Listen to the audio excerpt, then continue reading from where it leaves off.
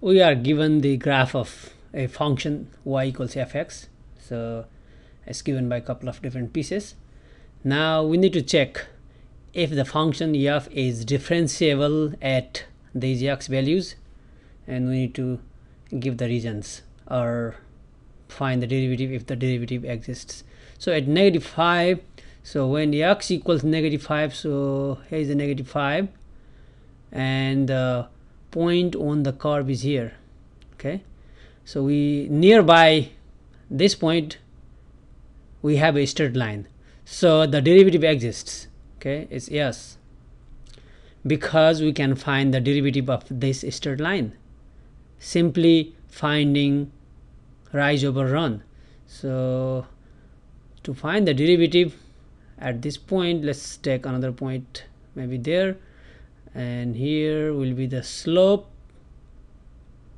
Okay, this is the rise of 2 units and run of 1. So rise is 2, run is 1, so 2 over 1. So the derivative f prime, okay, at -5 equals 2.